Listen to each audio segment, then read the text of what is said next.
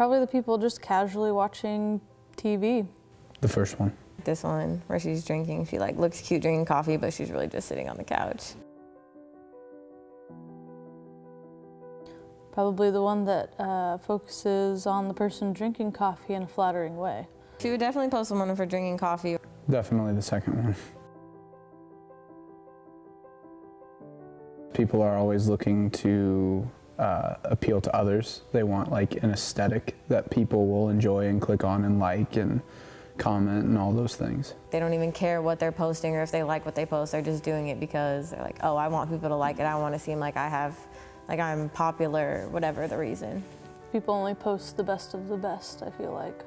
Anyone can depict their life as perfect on social media, and that's what most people do, is because they want everyone to think that their life is great and that nothing could possibly go wrong. Instagram's my favorite app, so scrolling through my timeline there makes me feel very ugly. First of all, girls are already jealous as it is. It doesn't matter. It's like it's in you to be jealous or like care what people think, but I think you need to get to a point where you're comfortable with yourself and know like me as a person is good enough. I don't have to look perfect on the outside.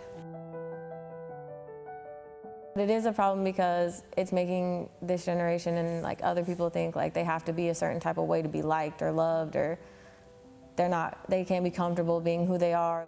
I think it's a big problem because people are insecure when they go through and see all these perfect pictures. But I mean, when you actually take a step into society and like go out and see people in the real world, they don't look like that.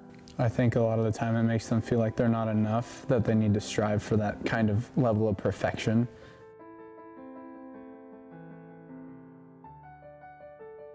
I edit photos because I don't want people to see the imperfections in my face, like if I had a breakout or like wrinkles around my eyes. You're gonna post stuff because you like it, but you also want people to like it too.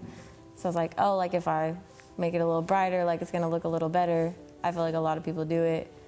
Obviously, I'm guilty of it too. It's almost a self-esteem booster for a lot of people, including me, is to know that you can portray another image of yourself that maybe, say, people don't notice or see. And so you can have this alternate personality that you can swap over to whenever you want.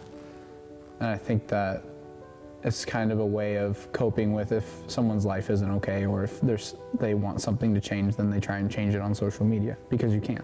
Especially like famous people doing it and like having like, they always have people do their hair, makeup, pick their outfits, all that, and it makes them look perfect. So then I feel like a lot of, especially like girls, feel like, oh, we need to look perfect in order for people to like us. We have to wear makeup, we have to do this.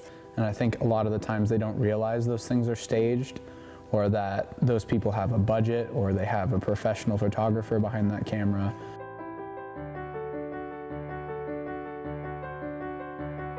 I don't see the problem in posting like just myself without any makeup, without any filters. I think there's always room for change.